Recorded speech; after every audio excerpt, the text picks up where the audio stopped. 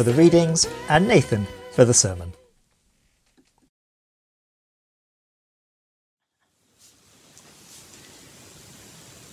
The reading is taken from 2 Kings chapter 2, beginning to read at verse 1. The time came for the Lord to take Elijah up to heaven in a whirlwind. Elijah and Elisha set out from Gilgal, and on the way Elijah said to Elisha, "Now stay here, the Lord has ordered me to go to Bethel."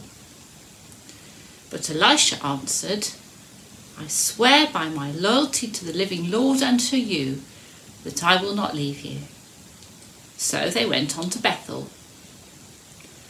A group of prophets who lived there went to Elisha and asked him, "Do you know that the Lord is going to take your master away from you today?" "Yes, I know," Elisha answered, "but let's not talk about it." Then Elijah said to Elisha, "Now stay here. The Lord has ordered me to go to Jericho."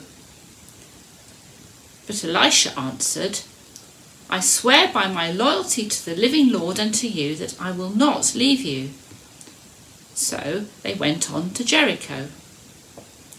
A group of prophets who lived there went to Elisha and asked him, "Do you know that the Lord is going to take your master away from you today?" "Yes, I know," Elisha answered, "but let's not talk about it." Then Elijah said to Elisha, "Now stay here. The Lord has ordered me to go to the river Jordan." But Elisha answered, "I swear by my loyalty to the living God and to you that I will not leave you." So they went on, and 50 of the prophets followed them to the Jordan. Elijah and Elisha stopped by the river, and the 50 prophets stood a short distance away. Then Elijah took off his cloak, rolled it up, and struck the water with it. The water divided, and he and Elisha crossed to the other side on dry ground. There Elijah said to Elisha, "Tell me what you want me to do for you before I am taken away." "Let me receive the share of your power that will make me your successor," Elisha answered. "That is a difficult request to grant," Elijah replied, "but you will receive it if you see me as I'm being taken away from you. If you don't see me, you won't receive it." They kept talking as they walked on. Then suddenly a chariot of fire pulled by horses of fire came between them, and Elijah was taken up to heaven by a whirlwind. Elisha saw it and cried out to Elijah, my father, mighty defender of Israel, you are gone." And he never saw Elijah again. In grief, Elisha tore his cloak in two. Then he picked up Elijah's cloak that had fallen from him and went back and stood on the bank of the Jordan. This is the word of the Lord. Thanks be to God.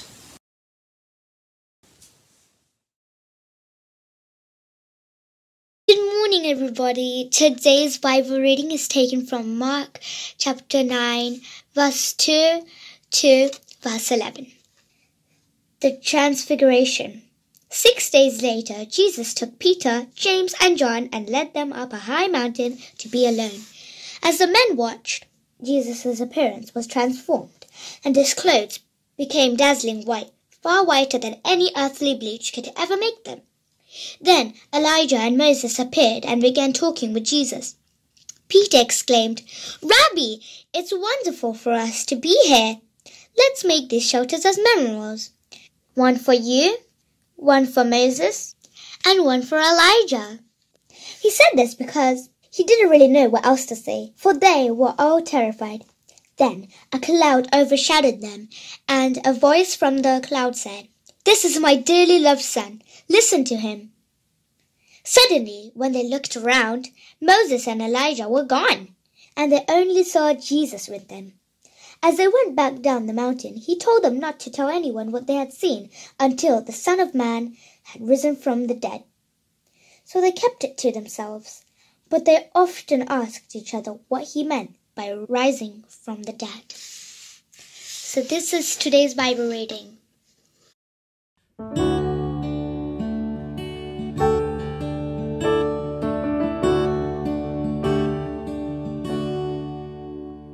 You lead us through the wilderness and give us grace for trials and tests.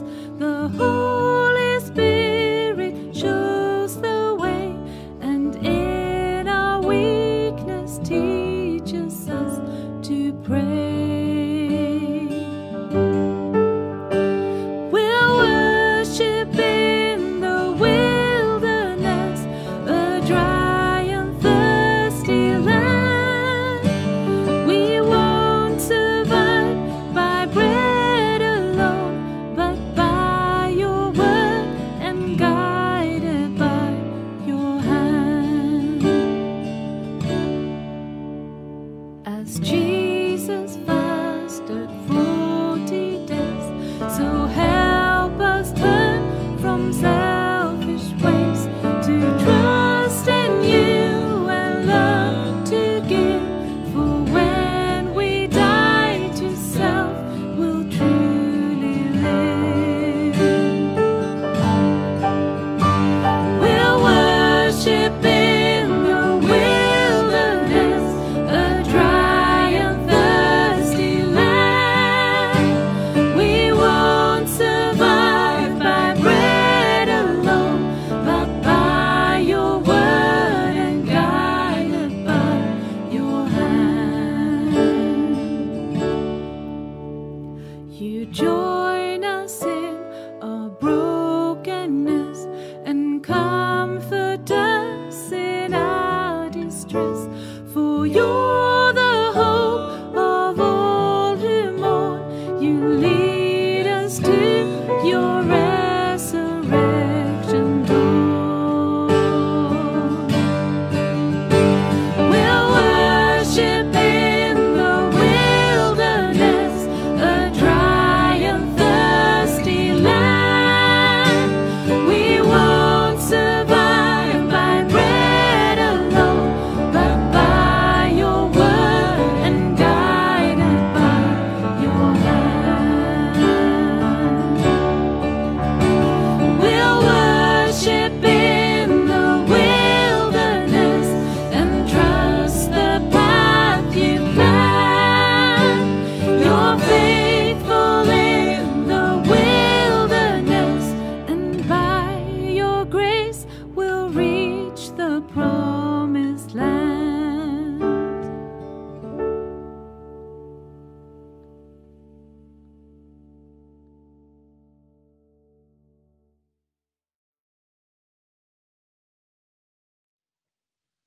May my words serve God, whose living word gives us life. We have lost so much and faced so much change over the past year. As I record this, my birthday is a couple of days away. Last year, Beth and I celebrated my birthday on a day out to London, travelling by train to a special lunch inside a restaurant. Following that, we went to a small and crowded theatre. All through the day, I was surrounded by people, especially so in the theatre, which had a maximum capacity of about 50. It is hard to remember that life was like that. This year, there won't be any trains, meals out, or trips to the theatre for my birthday. I will spend it at home, and any nice food we have will be delivered to the house. Anything else would be illegal. And those are just very small examples of our losses. So many opportunities have gone. All those hours at school, all those jobs and businesses, all those we haven't been able to see, all the loved ones who have died. So much has changed. So much has been lost. We are not the first to find our lives completely changed or to deal with loss. Elisha knew all about that too. In 1 Kings chapter 19, we read how he was called away by Elijah from his life with his mother and father, killing his oxen and burning his plough. This was a massive change and a dangerous one. Elijah was a prophet, famous for his clashes with the kings of Israel. Elijah was not afraid to be ferocious in serving God. He had delivered God's curses on the land and ensured the slaughter of false prophets for leading the people astray.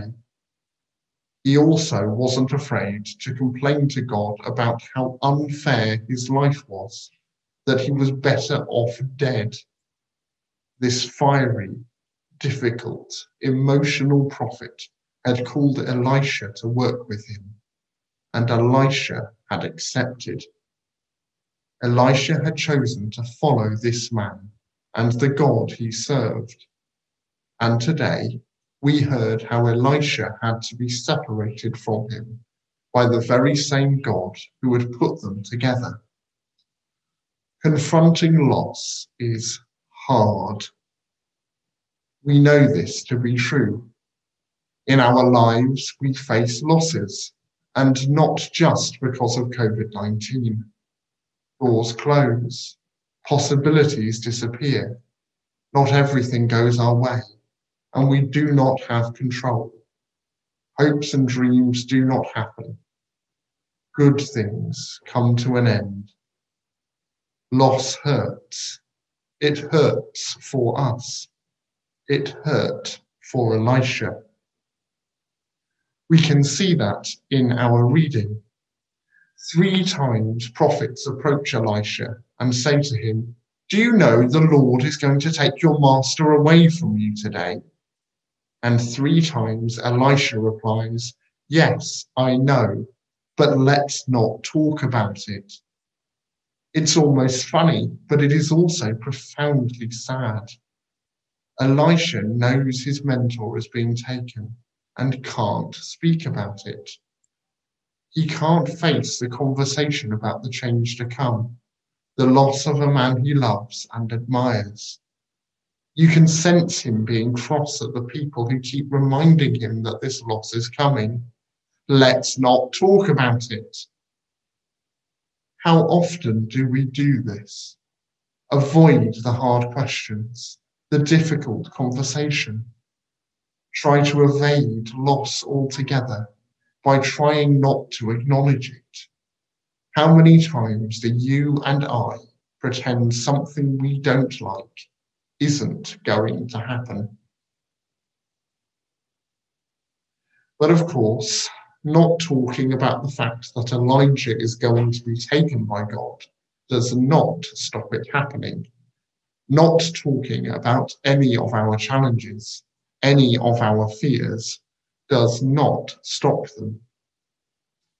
God shows Elisha and us a different way, a way to focus on our fears with our eyes of faith open. In so doing, we gain the gracious gifts we need to be who God calls us to be. For Elisha has to see Elijah being taken.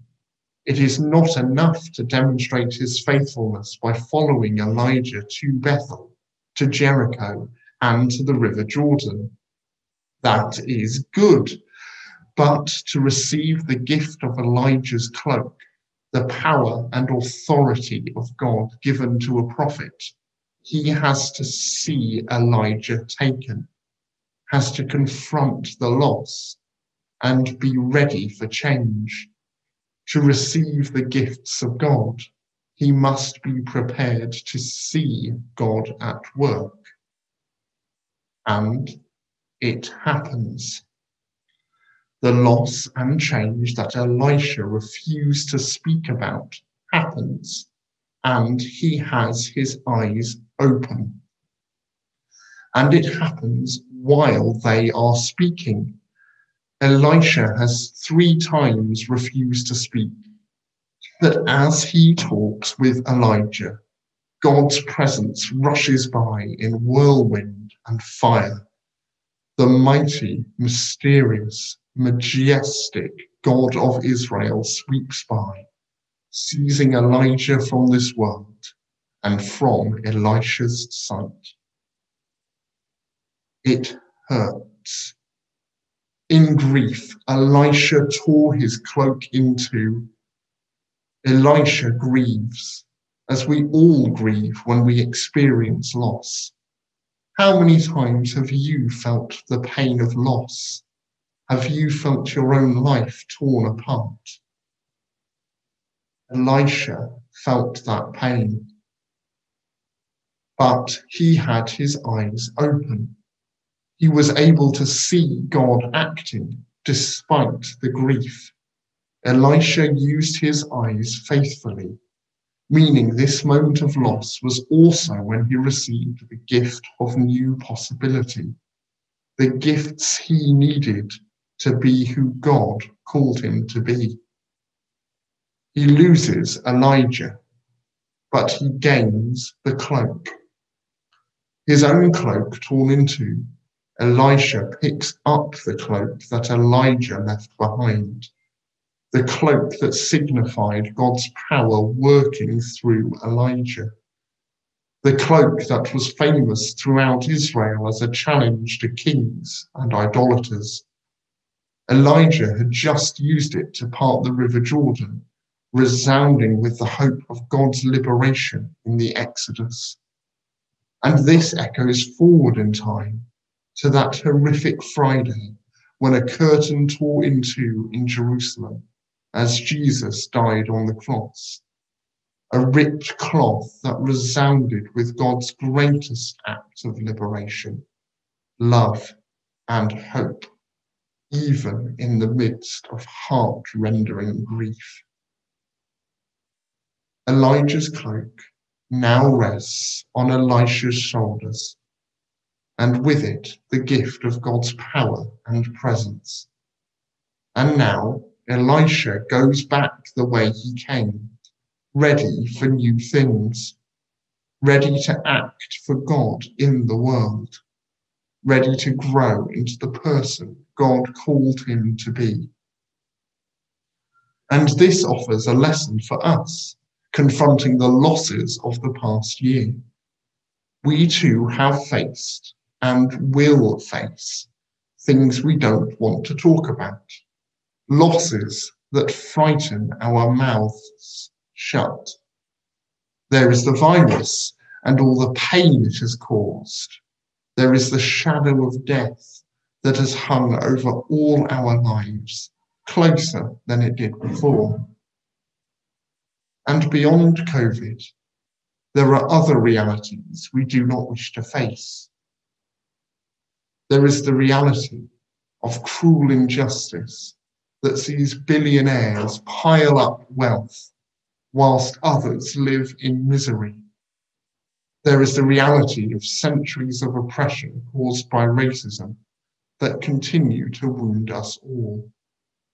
There is the reality of the natural world being swallowed up by human greed. There is the reality of our stubborn hearts and fearful acts, unwilling to confront God's reality because it forces us to change. And we mustn't let these realities go. We mustn't ignore them as we are vaccinated and we strive for things to be normal again. Having had our eyes opened by all this hurt and change, we would be failing as disciples if we kept our eyes shut. If we say, like Elisha did to begin with, yes, I know, but let's not talk about it. To keep our eyes and mouths shut about these realities would be a huge mistake, making light of our struggles and the struggles of others, It would make us liars, refusing to face the truth with God's hope of change. This means our loss and our grief are also an opportunity to take the gifts offered to us by God's grace, to have our eyes open to God working.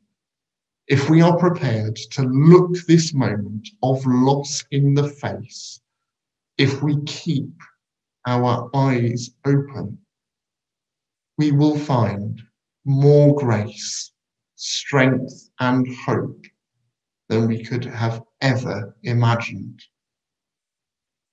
We will see that God is already breaking in, that we need not be trapped by our fear, that we can dare to face reality. Dare we have our eyes open to see God's glory blazing in the face of Jesus our Lord? Dare we put our desire for normality on hold and be ready to look pain, grief, and vulnerability in the face? Dare we pick up a new cloak, ready to confront the challenges of this moment? In the name of God, who took Elijah in fire and sent us Jesus in grace. Amen.